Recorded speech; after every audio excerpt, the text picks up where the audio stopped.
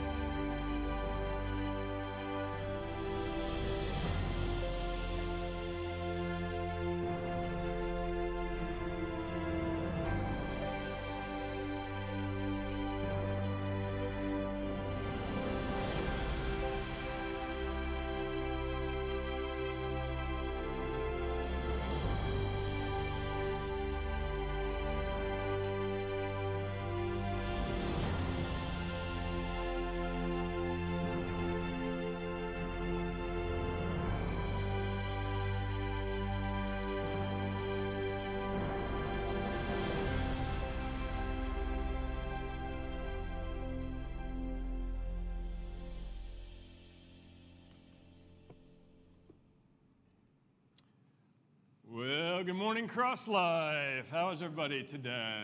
And you know, I guess tomorrow, is officially Memorial Day. And out of all the patriotic holidays that we have, I don't know, Memorial Day to me seems the most special in so many ways. Because we celebrate not just the people that served. It's not Veterans Day in that sense. It is Memorial Day. It is the veterans that have given literally their all. Those that have put themselves on the front lines and paid the ultimate price for the freedom that you and I, live in every single day in this country. With all its problems and all its situations, we still are probably the freest country in the world. And it is because, indeed, amen, because men and women have been willing to sacrifice it all. And so Memorial Day is a day, we get together, maybe have a picnic, have a good time with friends. Please don't forget what this day truly is meant to celebrate and what it is. And that is that we live in great, great freedom. And someone we don't even know paid a price, the ultimate price. But we also pray today for those who have loved ones that they did know and that they lost in the midst of securing and keeping our freedoms. And so we pray for them today. So let me open up our service with a word of prayer about this. Father God, thank you so, so much that we live in a place where we can worship, we can freely worship. And we have many, many freedoms that have been bestowed upon us, and that there were hundreds of thousands of people that have gone before us and that paid the price for this freedom that we live in today. So, Lord, we are so grateful, so, so grateful. And we pray for those who have family members that remember the loss of a loved one who sacrificed for this great country. We honor them today, and we lift them today, and we ask your continued comfort and blessing upon them. Father, as we gather here today to worship in this wonderful freedom and to go into your word, we ask your blessing. We ask and pray that the Spirit of God would move and touch our lives in a powerful, powerful way today. We pray this, and everybody says, amen. Amen. Well, have you ever felt unneeded at any time? Ever felt like you didn't really fit in life, maybe even among your own peers? Have you ever said the thought or had the thought, am I really needed here? I know I have. I've said it multiple times in certain job situations. I'm just like, am I really needed here? Come on. And so we all run into this situation. My question to you today is, has it even happened to you in the church? Am I really needed here? Come on. In a world where it's sometimes hard to fit in, let me tell you something. God has a place for you in his church. Amen? He does. And I know some people hear that and they struggle because of maybe some history they've had with church, and they don't quite get it. And if you're struggling in any way with that, my heart is, please just listen with a little bit of an open heart today, if you would. The title today is, Does the Church Really Need Me?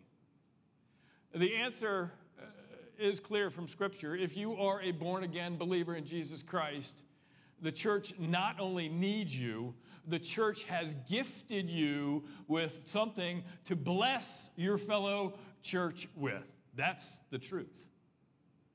Do you believe this? Raise your hands. Pretty much hands all over the place. That's good. Why do you believe it? And we're going back to that why question I was messing with you last week on. Why do you believe it? Do you believe it because I just said it?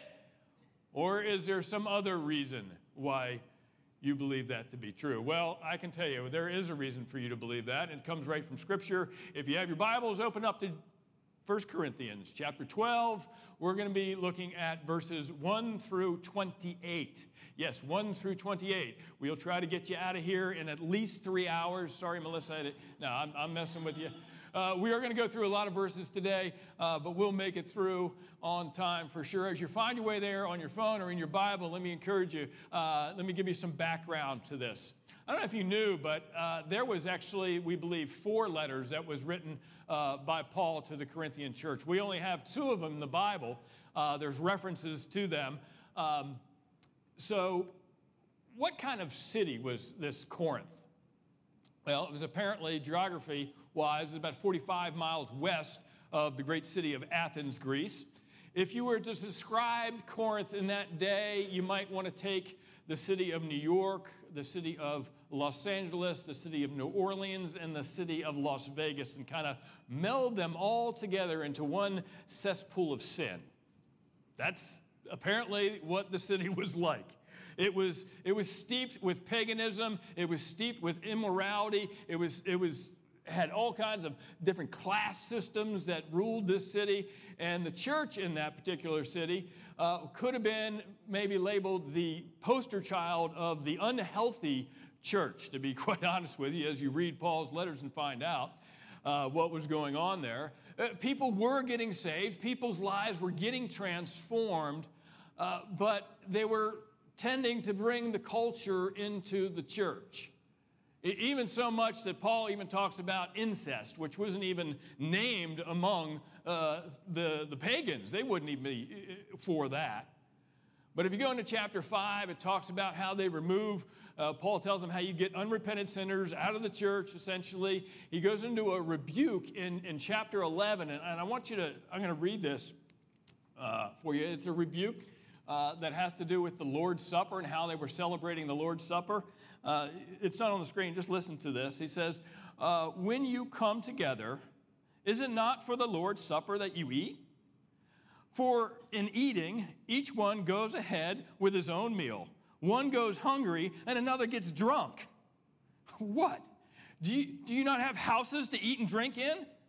Or do you despise the church of God, humiliating who have nothing? What shall I say? Shall I commend you for this? No, I will not, he says. And so he's basically saying, look, you guys are coming together to celebrate this Lord's Supper as a church. Some of you are just taking food and grabbing all kinds of food and coming drunk. Just do that in your own house if you got to do it. And so he gives out a pretty strong rebuke. There were some issues going on in this church, to say the least. But in chapter 12, where we're going to hang our hats today, he brings up a much more positive theme in here. And he's going to talk about spiritual gifts. And so let's pick up in verse 1. We'll look at 1 through 3 initially, and then we'll go through the passage together here. Let's look at verse 1. It should be on the screen. Now, concerning spiritual gift, brothers, I do not want you to be uninformed. You know that when you were pagans, you were led astray to mute idols, however they were led. Therefore, I want you to understand that no one speaking in the Spirit of God ever says Jesus is accursed, And no one can say Jesus is Lord except in the Holy Spirit. He tells them right up front, you're ignorant about this spiritual gift thing, so let me inform you, essentially, is what he says. He's going to tell them about what he calls in Romans chapter 12, in that verse, he calls them grace gifts. The point being that God gives you a gift. You don't earn this thing. He just gives it to you by his wonderful grace. And so he begins to talk about these things. Now, verse 3, what I read, it was a little bit confusing. For some of you, I think it talks about, well, whoever says that Jesus is accursed or Jesus is Lord, what was he talking about there? Essentially, many of the commentators believe it was a reference to some of the pagan chants and things that were going in. Again, the church back then was speaking in tongues, and there was this mix-up of things being said and some confusion. We think he's probably addressing something like that. His point being that if Jesus is truly your Lord, you only can say that through the power of the Holy Spirit. And so he again goes on and starts talking more specifically about gifts and things. So pick up now in verse 4. Now there are a variety of gifts, but the same Spirit. And there are a variety of service, but the same Lord. And there's a variety of activities, but the same God who empowers them all in everyone.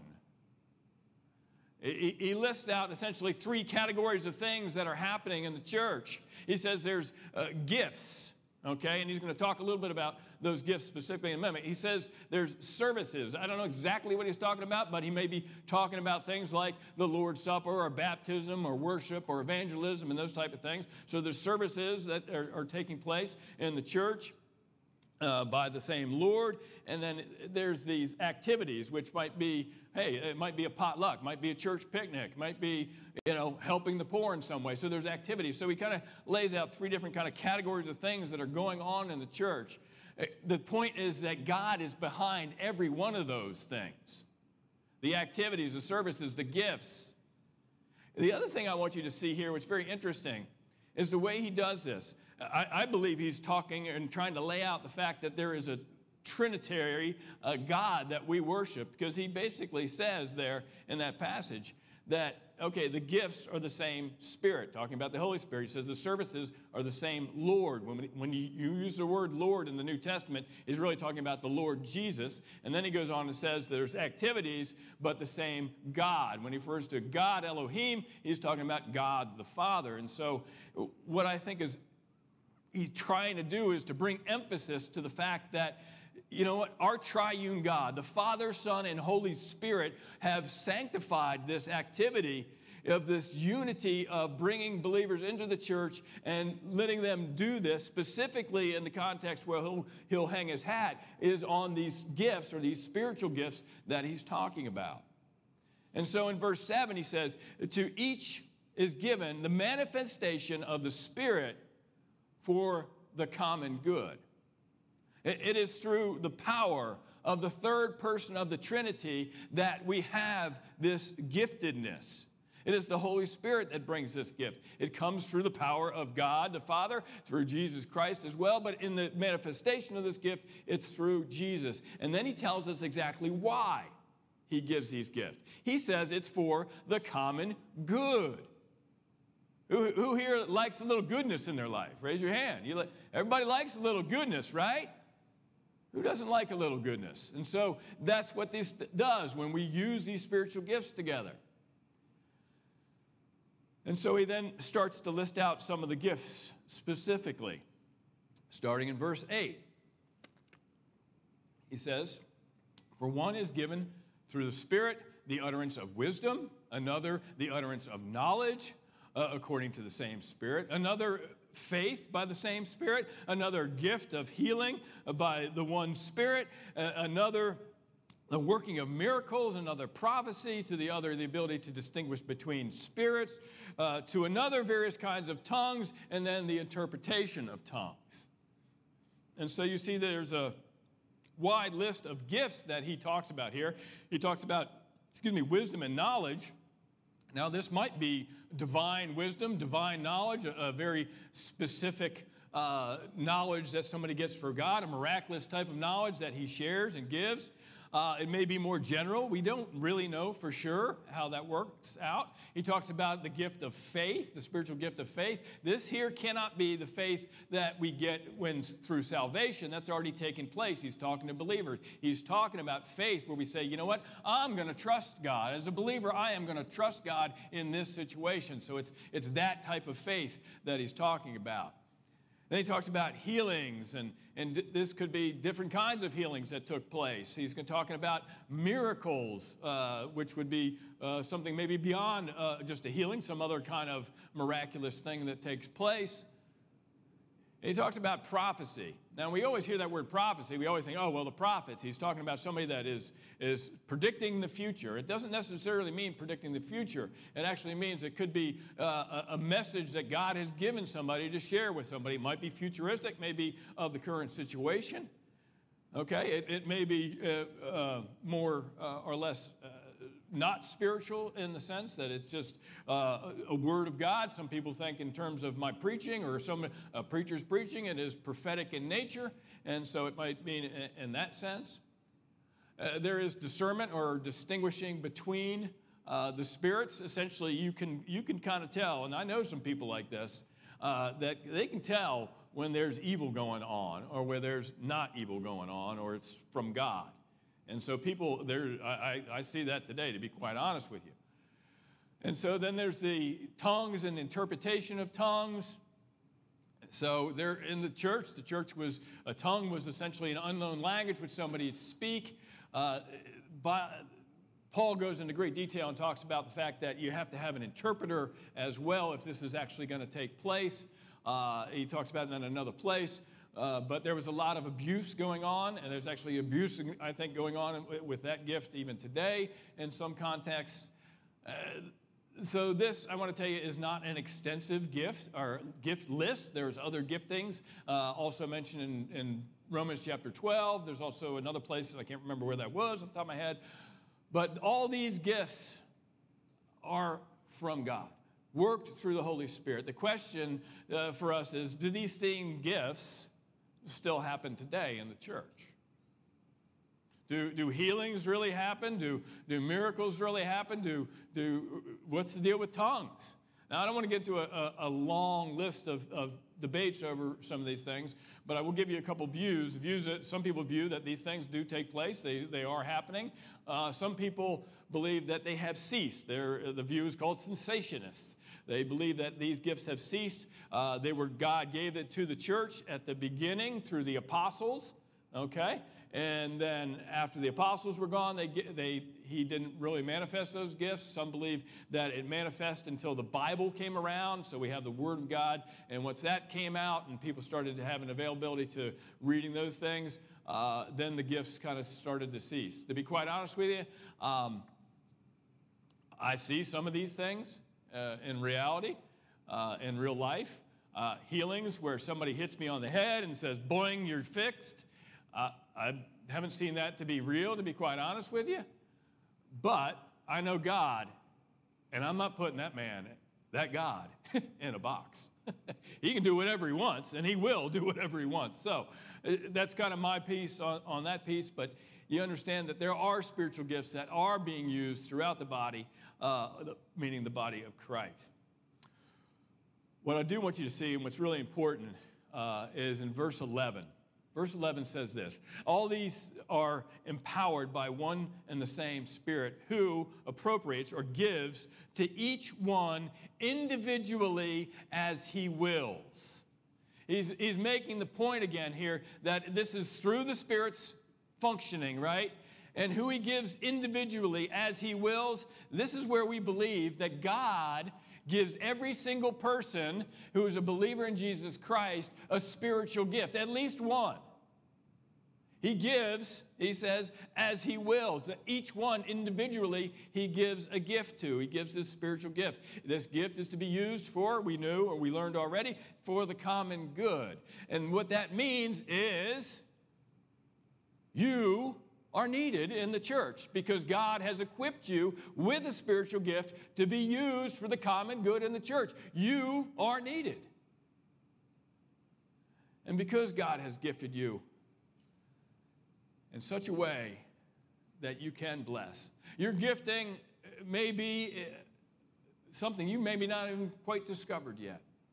Sometimes people are gifted musicians or gifted accountants or gifted orators or teachers, and those are talents that people have. They aren't necessarily spiritual gifts.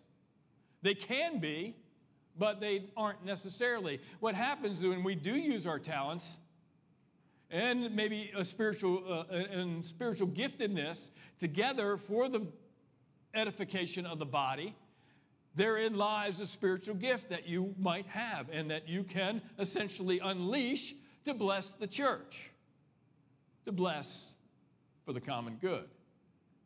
That gift may be hospitality. Maybe you're just a really hospitable person. You have a great smile. And so you know what? You say, I'm gonna serve right out there in the front at the front door team. Maybe your gift is prayer. You are a prayer warrior. You stay behind the scenes and you pray. And that's what you do. That might be one of your giftedness. Maybe you just have the gift of smile. You can just smile and people just are drawn to you. Again, we'll let you greet people out front or be a hostess for something.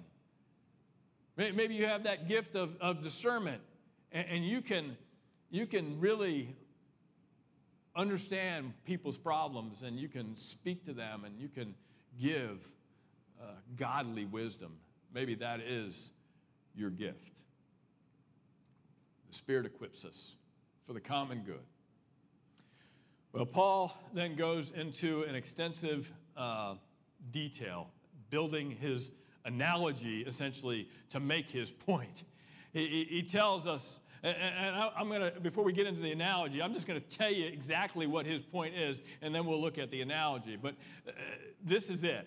This is, I believe, his point right up front. He basically says, you, okay, you readers in Corinth, and you, the church here, you, no matter your differences, no matter your backgrounds, those who name the name of Jesus Christ, those who are born again, who have been washed by the blood of God, who are a repentant sinner, lovingly following Christ, you have released your heart to God. And you, my friend, matter to the church. You are important, and you have a place. I think that's exactly what he's trying to communicate. And so in verse 12, he again sets the stage for his analogy. He says this, he says, but just as the body is one and many members, okay? Members here is this, your fingers, your arms, your legs. He's talking about the human body there. And then all of the members of the body, though many are one body, so it is with Christ. And so again, he's building this analogy. He's taking the human body, and what an amazing thing this thing is. Not just mine, yours too. I mean, I'm not talking just me. All of us in the human condition, man. I mean, it's just amazing. I can say I want to move my finger, and I can move my finger. And there's all kinds of neurons and protons, and I don't know protons, but things going on, chemical things going on in your brain, and it just works.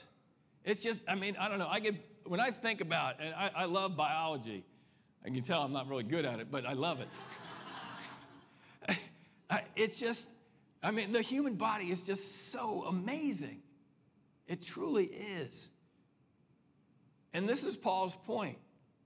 We have so many parts to our moving body, our brains and our noses, our lungs and our digestive system, all this stuff. And it all works together. And then he says, so it is with Christ. So it is with Christ. And what you need to understand here is he's talking about the church. He's using Christ as the church. Now, this isn't something new in Scripture. Remember, Jesus said he is the bride of Christ, and the church is the bride of Christ. And so the church and Christ oftentimes are pictured as one. And this is definitely what he's saying here. So it is with Christ, referring to the church. And so in verse 13, he says this, and 14, he says, for one Spirit we were all baptized into one body. Okay, the baptized believers into one body, the church. Jews and Greeks, slaves and free people, all kinds of people. And they were all made to drink of the same Spirit. We all have the same Holy Spirit, okay? For the body does not consist of one member, but many members. The church body has many members, many people doing God's work. The church is made up of so many different people, different backgrounds and different experiences, different social status, but we are all one church. This works for the church locally for sure. The individual Cross Life Community Church or the Baptist Church or the Presbyterian Church or whatever down the road, it works in that context. It works, I think, in the universal context, meaning the church universal as well. Here, I believe the context that he's talking about certainly is the local church. But here's the takeaway. I want you, if you're filling out notes and taking notes here, here's the takeaway. I want this section of the passage. There is diversity with great unity. There is diversity with great unity. We are empowered and gifted by the same Holy Spirit. This idea of diversity and unity, we hear about it all the time today, right? Diversity and unity, that's what everybody wants. Well, you know what? It happens in the church when we get it right. There's all kinds of diverse people that come together and that are bound by the mission of Christ to go tell people of the good news of Christ. And then we're also bound by this Holy Spirit that indwells and gifts each one of us. It's an amazing thing how we are united in this way. And Paul then, he just going off, man. He just overstates this example like crazy, but I love it. I love it. This is what he said in verse 13. If the foot says, because I'm not a hand, I do not belong to the body, that would not make it any less part of the body. And if the ear would say, because I'm not an eye, I do not belong to the body, that would not make it any less part of the body. You ever feel like you don't belong, you don't fit in?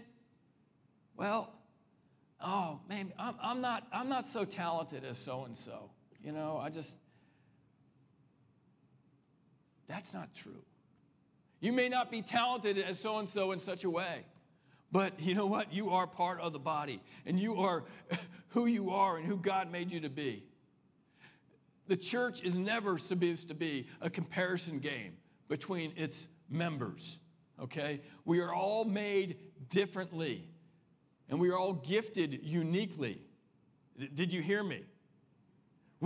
We are all made differently and gifted uniquely, every single one of us. So Paul continues again with this illustration. Verse 17, if the whole body were an eye, where would be the sense of hearing? If the whole body were an ear, where would be the sense of smell? But if it is, or as it is, God arranged the members of the body, each one of them as he chose. And if all were a single member, where would the body be? As it were, we are many parts, yet one body. The eye cannot say to the hand, I have no need for you, nor again the head to the feet, I have no need for you. No. You see, we are all the same. If we're all the same, it wouldn't work, right? If we were all a bunch of singers, where would the praisers be there? If we were all a bunch of praisers, who'd be up here? Every one of us has a special part in the church. Everyone's needed. Everyone is gifted. Everyone is part of God's redemptive plan. We are not as effective, though, if we're missing a part, right? If there's a part missing. I remember trying to ride my tricycle with only two wheels of the three. Doesn't work very well. Also, I remember riding my bike. Ever tried to pedal up a hill with one pedal on your bike? Hard, isn't it? You know what I'm talking about. You guys, right? Yeah, you know too. It just doesn't work very well. That's the point Paul's making. If we stay home, if we forsake the assembly, and we don't use our gifts, the body suffers. The body suffers. The church will not be as effective. I believe this to be true in every church, in any church.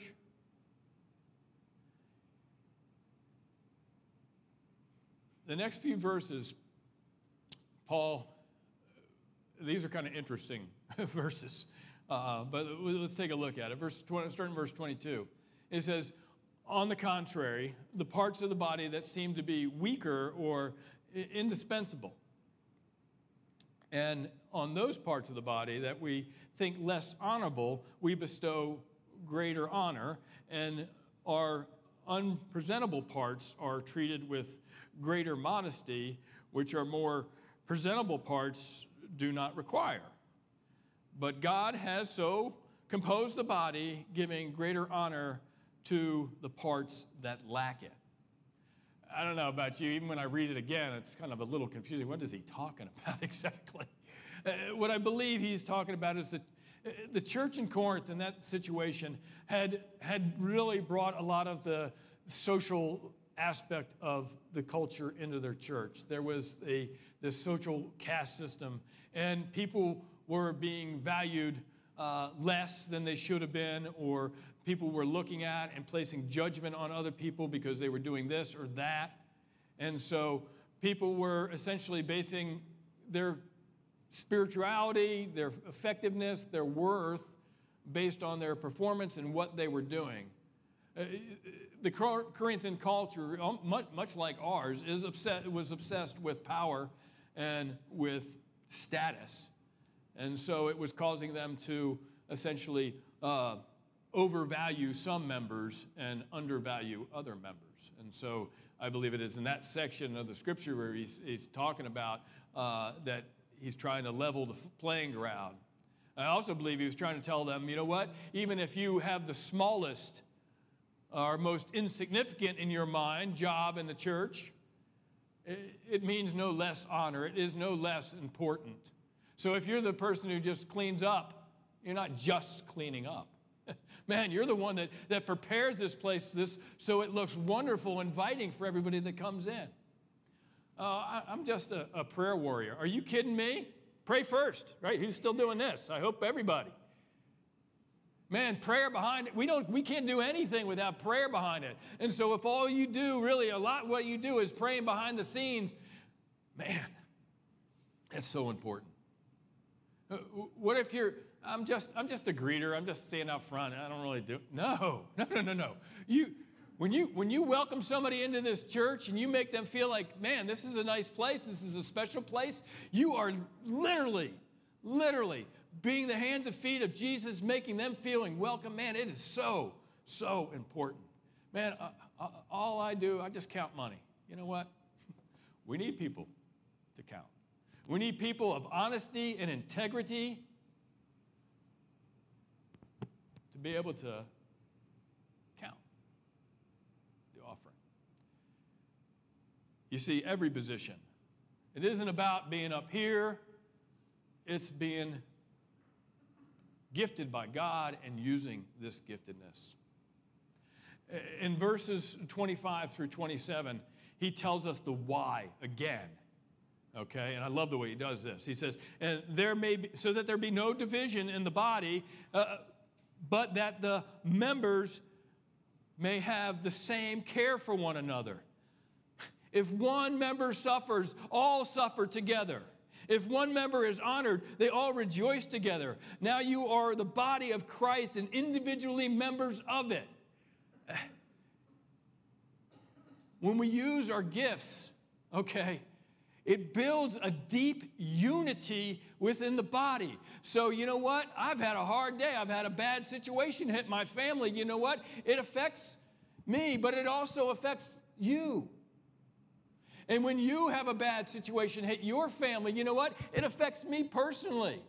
I'm going to do what I can to help, and I'm going to pray for you, and I'm going to step it out and try to serve and get the body to serve. You begin to see the deep unity that begins to build when the people use the gifts that God has given them. It's a beautiful, beautiful picture. Using your giftedness unites the church. It builds the fellowship. Literally, it takes on Christ likeness when you use your giftedness. Amen? All right, I think you're getting it today. All right. Verse 28, he kind of closes this section up and basically says, God has appointed to the church, okay, first apostles, second prophets, then third teachers, then miracles and gifts of healing and administration and various kinds of tongues. And so he kind of closes out this thought, and then he goes into chapter 13, which you all know, 1 Corinthians 13. That's the love chapter, right? All about love. The spiritual gift and love, by the way, are very connected, very connected. So again, this church in Corinth, again, the poster child of the not-so-perfect church, don't throw too many stones at them. We got to make sure we look at ourselves all the time, right, too? What was true was that the love of Christ was not being reflected in their community. They looked a whole lot like the rest of the community, like the culture.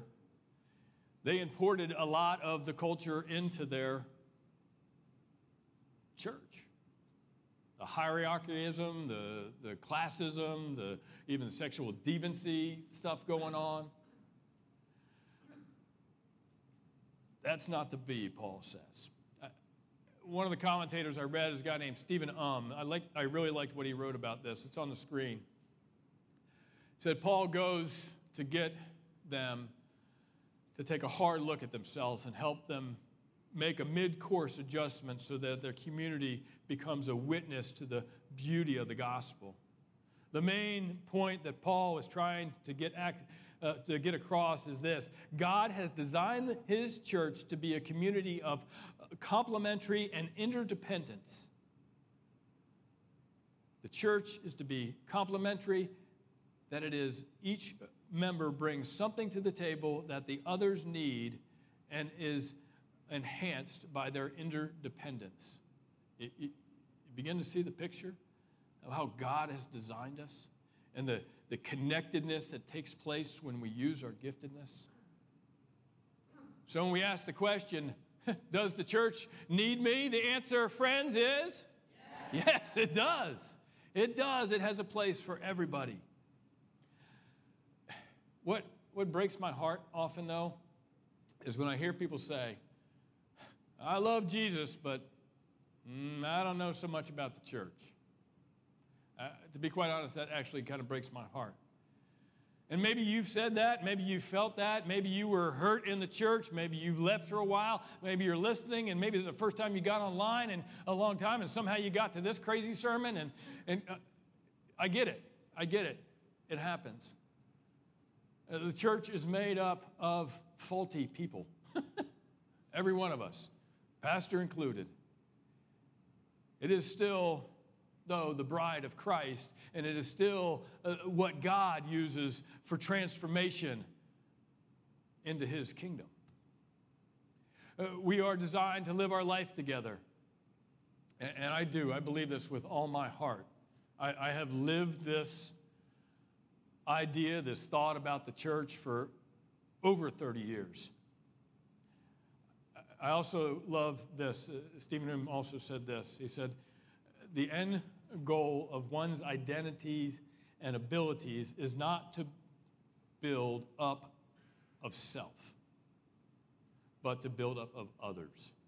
Our identity, our abilities are to build up others. He goes on, the intended dynamic of gift giving is meant to be at play here. This is why God gives gifts. And so we can build up the body.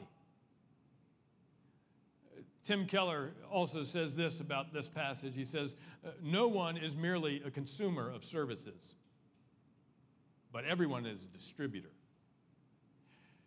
Everyone is a distributor. As one distributes through the use of their gifts, Truth is, they're actually getting back. It is one of the great, what I call oxymorons of Christianity. You've heard me say it before. As you give, you get. We believe this. We know this to be true as we give financially to the church. It's not just true about giving financially. It's true about your giftedness, using your giftedness in church. When you do that, you end up actually getting. And what you get isn't just for yourself. It is also for the greater body. Truly, truly amazing. I love the way God works. Well, let me, if I can, kind of pull this together with one illustration. It actually comes from the movie Frozen. Who here has seen the movie Frozen? Most people in the church have seen the movie Frozen. If you haven't seen the movie Frozen, it's about this sisters, what's her name again? Elsa and Anna. Elsa and Anna. Elsa and Anna, they're sisters. Elsa's the older one. She has these magical powers, and she ends up hurting her sister, and then she realizes she can't control it, and so she essentially does this terrible thing, and then she runs off to hide in the mountains, and her sister wants to bring her back because she believes she can help and save everybody. And so in the midst of this thing, they create this really cool little snowman. Remember him? Olaf. Yeah, he was so cute, right? Well, Olaf has the line of the entire movie. I don't know if you remember this line, but this is the line of the entire movie. It says, "An act of true love will thaw a frozen heart." An act of true love will thaw a frozen heart. So, movie plays out. Elsa is in dire danger. She's going to die. And Anna becomes the savior figure, willing to risk her life to save her sister. Essentially, an act of true love. Right? Here's what I want you to remember. When we operate in our giftedness by the Holy Spirit, we are living out an act of true love that thaws a frozen heart. When we operate in our giftedness, we are acting out true love, and it thaws a broken heart. Let me tell you how that worked out for me personally. Some 35 years ago, I went to my now wife, then girlfriend's church in Seaford, Delaware. Now, my history in church was a little different. I grew up Catholic, and this is not, I'm not bashing Catholics, this was just my experience in the Catholic Church. It really was always about how fast you could get out, literally. And one of my fondest memories of church was running out of the church with my sisters going, "Wow, man, Father V got us out in 35 minutes. Woohoo!" That was it, man. He broke the record. We're like, Father V's the man. Yeah, we got out in 35. Literally, that was it. That was kind of, again, I was young back then. And again, I'm not saying bad anything about Catholics. It was just my experience. But when my wife took me, and then girlfriend again, to the First Baptist Church of Seaford, it was something like I'd never experienced before. It was totally different. There was warm greetings. There was people handing me a bulletin. There were people everybody was just smiling. They were shaking my hands, and they would talk to us, ask us questions as we're coming in. I remember this question all the time. Oh, the ladies would ask Michelle, "Oh, who's this handsome young man you brought in?" Man, I was a hit with the 75 and older crowd. I'm just telling you, I was. They loved me. They loved me, man. I think it's because their prescription glasses weren't any good anymore. But no, there was just all this love stuff going on. It was just awesome. There would be somebody playing the piano. There would be somebody that would come up and give the prayer for the service or the offering. And man, the preacher would always preach from the scriptures. He was giving us the word of God. He would share the gospel every time. And it was just something like I had never heard before. And in the midst of those different times I would go, the word of God began to sink into my heart. I remember we'd have luncheons sometimes after church, and man, it seemed like everybody had the gift of cooking. There was some really good home-cooked food. But I also remember everybody was just polite and helping each other and getting food for others, and it was just this wonderful, wonderful experience. And every time I left that church, I could tell you people were using their spiritual gift. And let me tell you this, the hardness in my heart, every time I walked out of that place, was thawed just a little bit more until I finally gave my life to Christ. Amen. We all have gifts. We all have a role to play. It does not matter any kind of ethnicity, financial background, any sin background. If you are a repentant sinner, ready to walk with Jesus as best you can, man, you now have a gift through the power of the Holy Spirit that you are to use in the body of Christ in his church. And when we use this gift, it begins to communicate God's love to everybody around us. And ultimately, what it does is it glorifies God. Amen? Amen. Well, let me give you a couple next steps as we move forward here. Number one, make a goal to use your giftedness in the church regularly. Many of you in this church are using multiple gifts. Some of you are working probably out of your giftedness per se and still serving and loving on this church, and God honors that, I can tell you.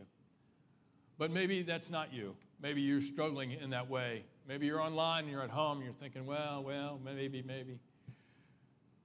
Make it a goal to use your giftedness. Number two, if you're not sure what your gift really is, okay, our church has a spiritual gift assessment where we'll take you through some questions and try to help you find out where you might want to plug in or how God has maybe wired you and equipped you that way. Go to our website, go to join a team, okay? Under that heading, there's a place where you can click on and sign up to get a spiritual gifts test. Love to have some people do that. If you've never done that before, if you're struggling in that area, we want to offer that help to you. So, when we think about this idea of true love thawing a frozen heart, well, we also are reminded of somebody else that did a true act of love, right? His name was Jesus, right?